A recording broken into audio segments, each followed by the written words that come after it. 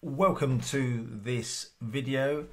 My name's Steve Bartlett. I am a technical marketing engineer supporting CX switching, and this is a software improvement called Copy Support Files Locally. It's a new feature that we introduced for 10.07 and it's applicable to all CX platforms.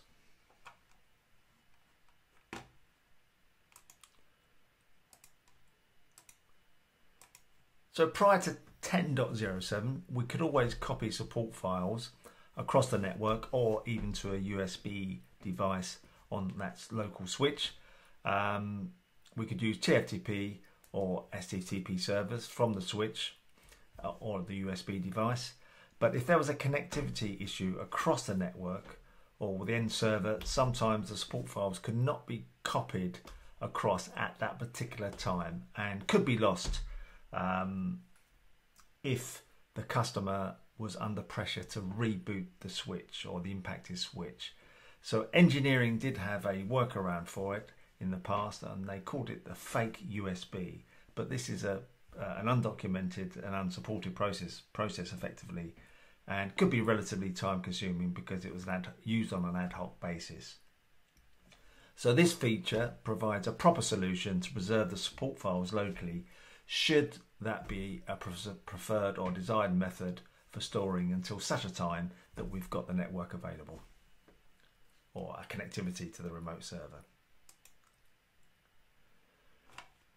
So the command is very straightforward: copy support files, and then we get the option now, and the new syntax that we can use is local file. So all these other syntax using SFTP or TFTP options were always there. The storage URL using USB is still there, and we've got the option still of all feature, etc. So we can still use those, but we've now got this new local file to copy the support file to. And the local file name is actually called local-file as we see it presented. So some of the syntax examples. So if we wanted to copy some support files, we've got the option of all. And then we've got the local file.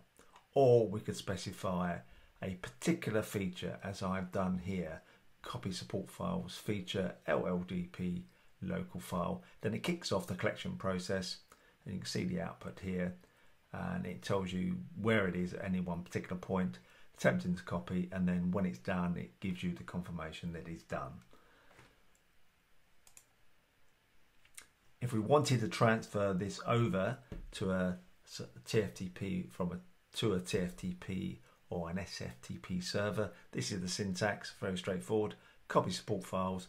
We use the actual name local-file and our target server address, either using TFTP or SFTP, and obviously the file that we want to preserve at the remote end on the server.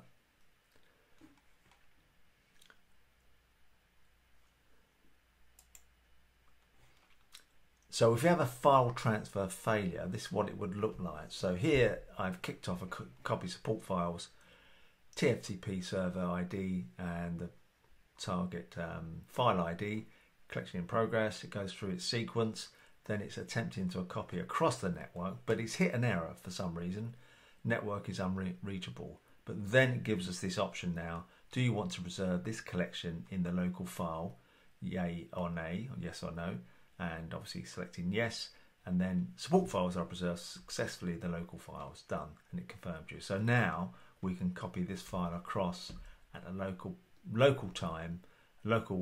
convenient time for the network admin when the network is now available. So some limitations, caveats and operation. So if we've got some modular switching and we want to preserve the local file, it is preserved when we kick over to the redundancy management module. The file is synchronized to this module. So that's a good thing to have and good thing to know. It is preserved after a reboot. So if the reboot, we don't lose it, that's good. We obviously wanted that.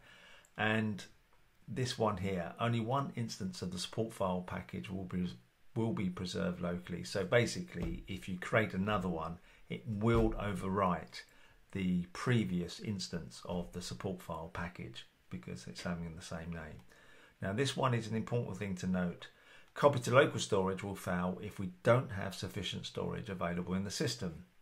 Now it may appear that we've got enough storage available on our flash or whatever storage mechanism that we're using, but we do need to have the appropriate amount of available storage available for CX OS upgrades. So we may look like we've got enough available, but if we copy that local file over to the storage and it eats up into the storage area for the AOS-CX, obviously the CX upgrade will fail, so we can't have that. So basically it will fail if it does actually impact the CX storage for upgrades. So another one, copy support files local file command cannot be run in parallel on multiple SSH sessions. Well, this is quite practical. So effectively that means, you know, if you've got two sessions in a particular switch, only one of them will be allowed to kick off the support file local file command.